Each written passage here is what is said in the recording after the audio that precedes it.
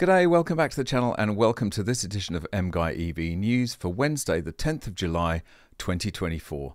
Please make sure you're subscribed and make sure you enable all notifications so you never miss another video. So this is a very interesting story in the unintended consequences section where the production of lithium-ion batteries is causing some of the nastiest chemicals to be released into the environment. Green phonies. Study reveals electric vehicle batteries are source of hazardous forever chemical pollution. A new study published in Nature Communications has uncovered a concerning link between lithium-ion batteries, commonly used in electric vehicles, and the spread of harmful per- and polyfluoroalkyl substances, PFAS, also known as forever chemicals. Business Insider reports that the research conducted by a team of scientists including Jennifer Guelfo from Texas Tech University and Lee Ferguson from Duke University has identified a specific class of PFAS called bis-perfluoroalkyl sulfonamides, bis-FASIs, in lithium-ion batteries. These chemicals, which are used to enhance battery performance and reduce flammability, were found in high concentrations in environmental samples near EV battery manufacturing plants in the United States, Belgium and France. PFAS have earned the moniker forever chemicals due to their persistence in the environment and their potential to accumulate in living organisms. They have been associated with various health issues, including liver damage, high cholesterol, low birth weights, and chronic kidney disease. The discovery of bis-FASIs in EV batteries raises new concerns about the environmental impact of the transition to cleaner energy technologies. Do they really care about the environmental impacts of transitioning? Not really. I mean, you just have to look at the mining for minerals for EV batteries to know that they really don't care. As long as we get to our net zero utopia, doesn't matter how you get there.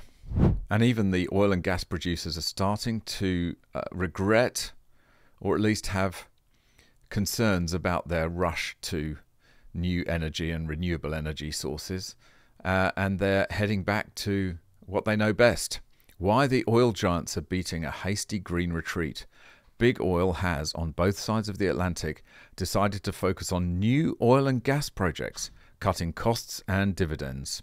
Ben van Beurden, the former chief executive of Shell, often made the point that, however much his company invested in renewable energy, he'd have one group of investors saying it was too much and one group saying it was too little. Similarly, when he reduced oil and gas production, shareholders would be split between those chiding him for moving too fast and those berating him for being too slow. His successor, Vail Savan, has clearly taken the view that ensuring everyone is unhappy might be a good definition of compromise, but isn't the best way to run a multinational company. Since he took over at the beginning of last year, Shell has dialed back on renewables and put a great emphasis on oil and gas. Over at BP, Murray Auchincloss, another new arrival in the chief executive hot seat, is now making very similar noises.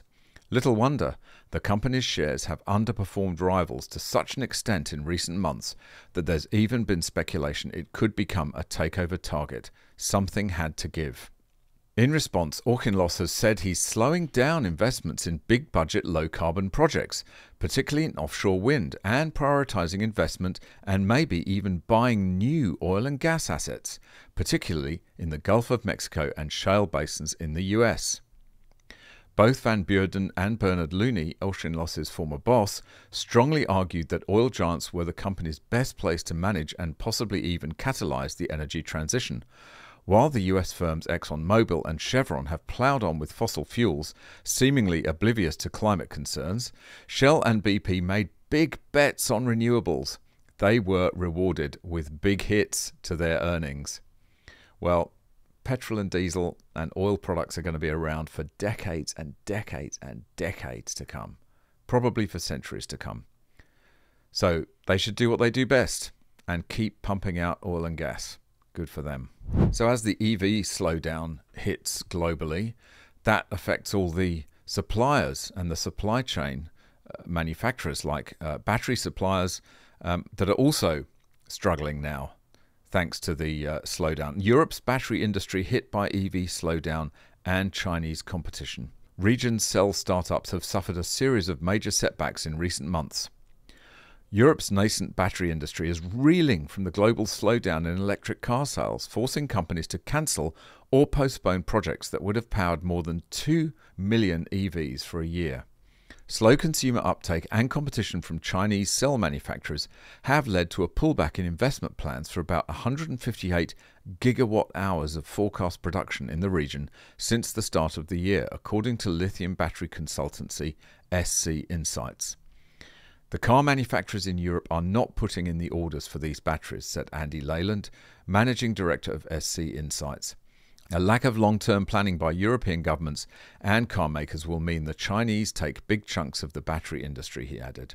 European car companies have wound back on electrification plans after battery-powered vehicle sales only grew 2.4% in the region in the first 5 months of 2024 to about 800,000 units from a year ago.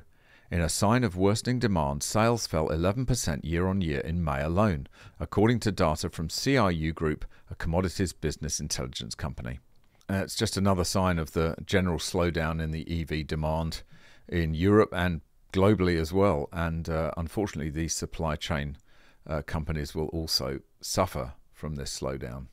So if you saw my main video today about the absolute desecration of Australia's countryside just to please the net zero wind farm zealots, other countries with beautiful landscapes and beautiful environments are taking action and getting a bit fed up with this. Sardinia blows up over invasion of wind farms. Politicians and activists want the power to decide whether more renewable energy developments can be built on the island. The governor of Sardinia has suspended the construction of hundreds of wind turbines, claiming they will destroy the beauty of the Mediterranean island's mountain peaks, farmland, and sweeping beaches. Yes, they will. Alessandra Todde, president of Sardinia, declared an 18-month moratorium on the construction of wind farms on the island, where applications have been submitted to add 3,000 new turbines to the existing 780. Sardinia can finally decide its destiny, said Todde, who was elected on a left-wing ticket last year. Todde told The Times that Sardinia planned to take over from the Italian government the power to decide where turbines could be placed on the island. There will be no more permits given over the heads of Sardinians, she said. Well, same is happening here in Australia. The countryside is being absolutely desecrated by wind farms and solar panels. It's disgusting what's happening. It's like they don't care about the environment as long as it's got net zero attached to it. Then anything goes. Well, enough is enough. Stop. Time to stop. So another story about how the taxes and revenue that you normally get from regular cars are not being recovered from EVs, and how, in this case, a US state is having to slap a registration cost on EVs in order to try and recoup some of those taxes and revenues. Own an electric car in New Jersey, an extra yearly EV registration fee is now in effect. To register an EV, owners now have to pay the regular registration fee plus an additional yearly fee of $250. If you plan to buy and register an electric car here in New Jersey, save a little more money. News 12's Lauren Dew at a charging station in Woodbridge. She got reaction to the new additional EV registration fee. Well, the cost of owning an electric vehicle in New Jersey just went up. What am I going to do? The additional EV registration fee already started on July 1st. There's a lot more people who drive internal combustion engine vehicles get mad at me for not paying taxes, so to speak, on gas taxes. So to register a zero emissions vehicle, you now have to pay the regular registration fee and an additional annual fee of $250, which then increases $10 per year for the next 4 years, according to the governor's office, capped at $290.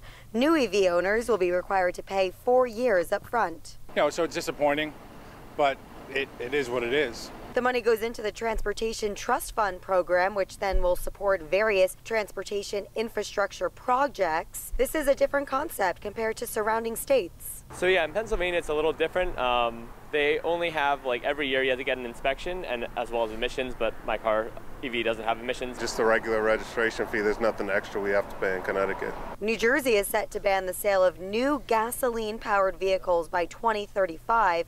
and limit those sales starting in 2027. I mean, that's kind of crazy. I'm not sure why they're like penalizing people for getting electric vehicles when there's a push for clean energy and stuff. You know, if they're trying to push it and trying to incentivize it for people, $250 doesn't seem like a great idea to charge extra people on top of it if they're trying to be good for the environment. There are so many more comments coming in on social media. That is where the conversation continues. We're in Woodbridge.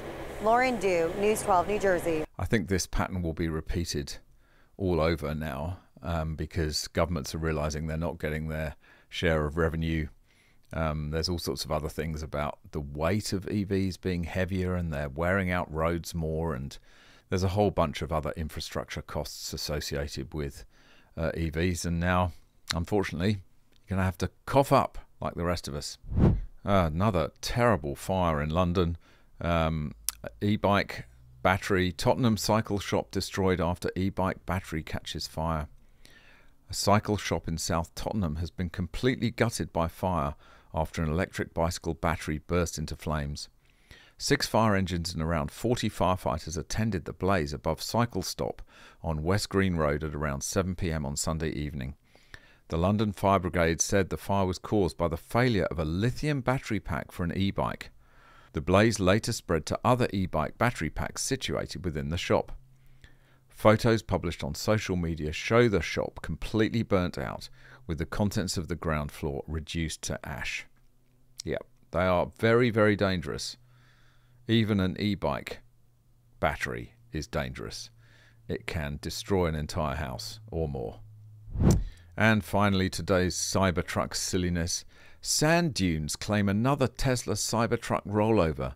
It appears as though a Jeep Wrangler rolled on the same set of dunes. Tesla Cybertrucks seem to be rolling all over the place.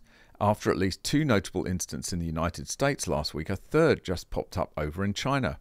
In the first case, the cause was tough to sort out, but the setting of the third provides some potential clues.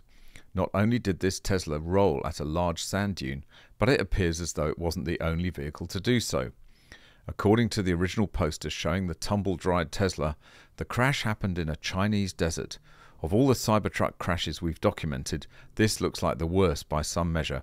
In fact, every piece of glass looks like it's gone, save for the rear passenger side door glass. The vehicle appears to be stock aside from a wrap with some Chinese writing on it. What little Google could translate comes back in English as "play more." Clearly this Cybertruck owner is going to need another vehicle if he's going to do that. The doors appear bent out of shape, the metal on the A-pillar is peeled back, and since all the glass broke, there's no roof either. Quick shot of the hill that this Cybertruck is on shows that it could have rolled several yards before coming to a stop, where it did.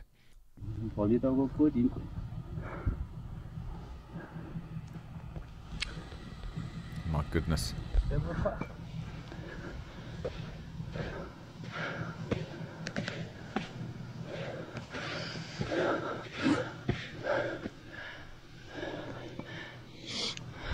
Alright, that's it for this one. Thanks very much for watching. Hope you enjoyed it. See you in the next one. Bye for now.